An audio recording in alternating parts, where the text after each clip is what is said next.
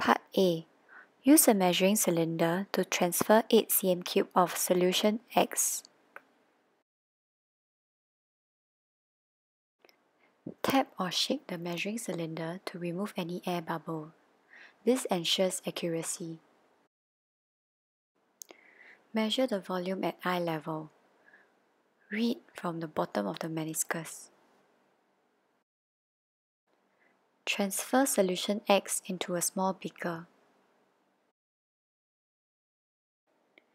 Use a different measuring cylinder to transfer 10 cm³ of solution Y.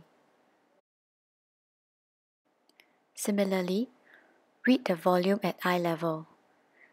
Take the measurement from the bottom of the meniscus. Transfer solution Y to the same beaker. Take note of any observation. Dirty green precipitate is formed. Stir the mixture thoroughly. Dirty green precipitate remains.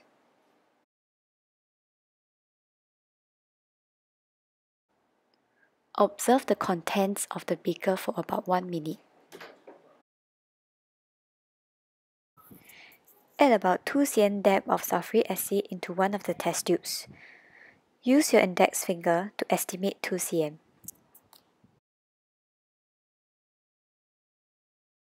Prepare the filter paper. Fold it into half, followed by another half to form quarters, and open one of the openings. Place the filter paper into the filter funnel.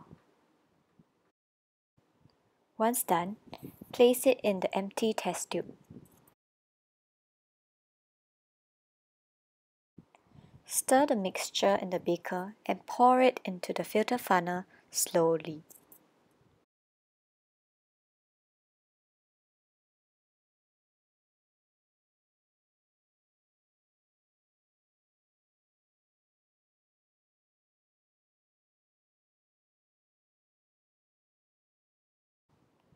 Allow it to filter.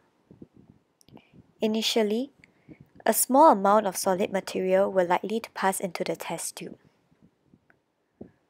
Once the filtrate is running clear, move the funnel into the test tube containing the acid and allow the mixture to continue filtering. Always ensure that the filtrate is clear. Otherwise, repeat filtration.